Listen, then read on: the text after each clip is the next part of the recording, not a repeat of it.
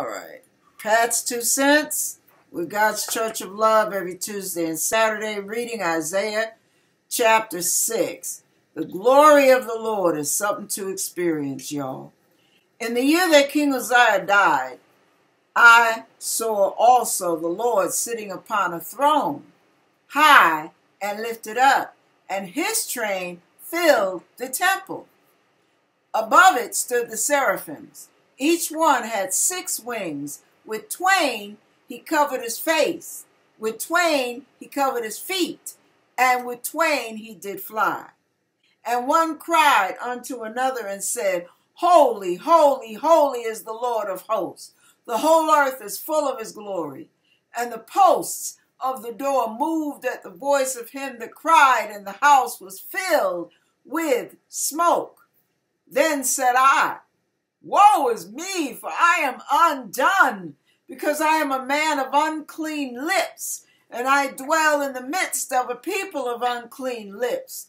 For mine eyes have seen the King, the Lord of hosts. Then flew one of the seraphims unto me, having a live coal in his hand, which he had taken with the tongs from off the altar. And he laid it upon my mouth, and said, Lo, this hath touched thy lips, and thine iniquity is taken away, and thy sin purged. Also I heard the voice of the Lord saying, Whom shall I send, and who will go for us? Then said I, Here am I, send me. And he said, Go and tell this people, hear ye indeed, but understand not, and see ye indeed, but perceive not. Listen, that's a call. First, you're called to holiness. You're called into the kingdom of God. Then you're called to service. Listen, you guys. One of the things that my heart longs for is for each and every one of us here at God's Church of Love, and those of you on YouTube who watch these videos, that you would have that personal encounter with God that would steady your storm, calm your nerves, clarify all the questions that you've never been able to get answered, all the quandaries in your life. There's something about experiencing God, and I'm not talking about one particular way. But once you've experienced God, you notice there's an atmosphere about him. When his presence becomes manifest, there's a sweet atmosphere. We refer to it as the anointing, just like the song we just played a minute ago. Holy is his name. There's a sweet anointing. We have to seek God's face in such a way that all else dies in his presence. You notice Isaiah, the very first verse, said, In the year that King Uzziah died, I saw the Lord sitting upon a throne high and lifted up. You know, the thing that gets me about that, there are times in our lives, I call them altar moments, where something very important to us or someone very important to us, not necessarily physically dies, but the relationship dies, the connection dies, the importance you placed on some things die. Once that starts to happen, as Jesus says, he that saves his life will lose his life. He that loses his life for my sake will save his life. When you are willing for everything that's important to you to die, for God's sake, you're at that threshold of experiencing him. See, one thing God will not do is compete for our attention. He's not going to do tug of war with those things in life that grab our attention and distract us so heavily. He's not going to go toe to toe and try to overcome. No, we have to do that. We have to decide, okay, which is most important to me? This and all of that, or him, experiencing him? Well, once you start experiencing, you start getting a taste of him. You start experiencing his atmosphere and corporate anointings at church services, prayer meetings, gatherings. And you start to experience what his holy atmosphere feels like, what it sounds like, how it affects you. You start realizing there's a whole lot more to God than what I thought. And I want to know this God in the power of his resurrection. I want to know this God in the fellowship of his suffering. I want to know this God. I want to know the love he has for me. I want to know the peace he has for me. I want that joy unspeakable and full of glory. I want to know what it feels like to have him turn my mourning into dancing. Weeping may endure for a night, y'all, but joy comes in the morning. There's something that comes with the presence of God. In the presence of the Lord, there is joy. My heart's desire. This is not a sermon. It's just a quick word of exhortation. My heart's desire is that you will get to know him. You will know him, lean on him, call on him, hunger and thirst for him, for his atmosphere, for his essence, for his aroma, for his presence, for his glory. That you would long for everything he's got, everything he is. Because I'm telling you, once you start tasting and seeing that the Lord is good, once you start feeling his love for you, that supernatural, galactic, out of this world love, you will hunger for him more. And you will long for the things of this world and the temporary things of life will begin to lose their value in your heart. And things will begin to die. And the more things die, the more you will be able to experience God, his glory, his presence, his supernatural love.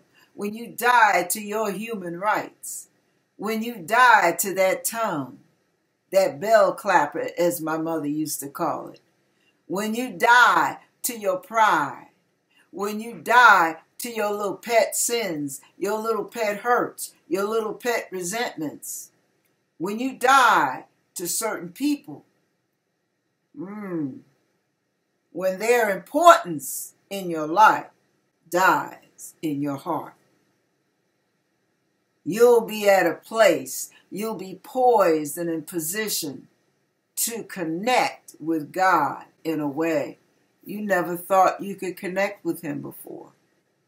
See, a lot of people, we go through life thinking that it's about going to church, hearing a sermon, singing a few hymns, opening the Bible, reading together, going home, and you're back to your daily routine. God can show up in your car. God can show up in the middle of you crying your eyes out in frustration.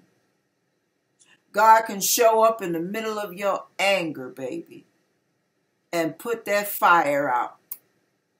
Just like that.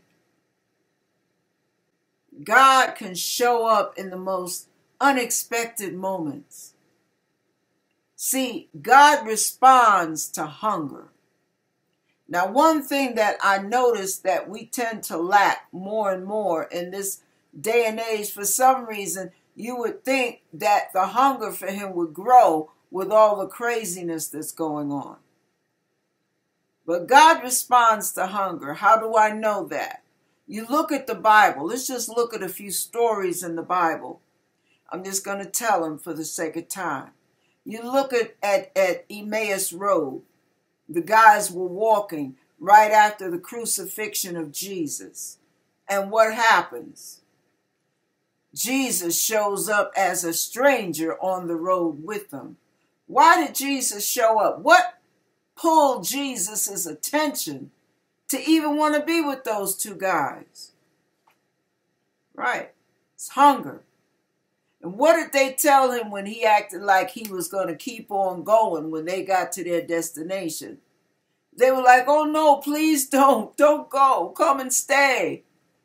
Come a little longer. Come eat, come drink, whatever, come and stay.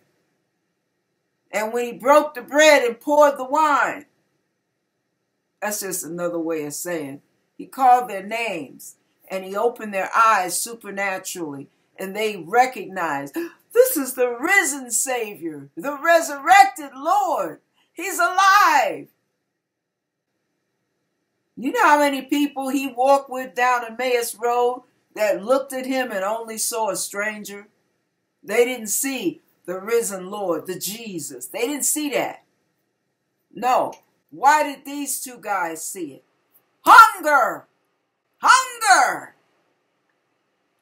When Mary Magdalene went down after the Sabbath to go and anoint his body with oil and prepare him, right? What happened? The body wasn't there. And she didn't know what. She was beside herself. She was running around like a chicken with her head cut off, trying to find out where they put her Lord. And she found what she perceived as the gardener. And she's, please tell me, where have they laid my Lord? That's hunger.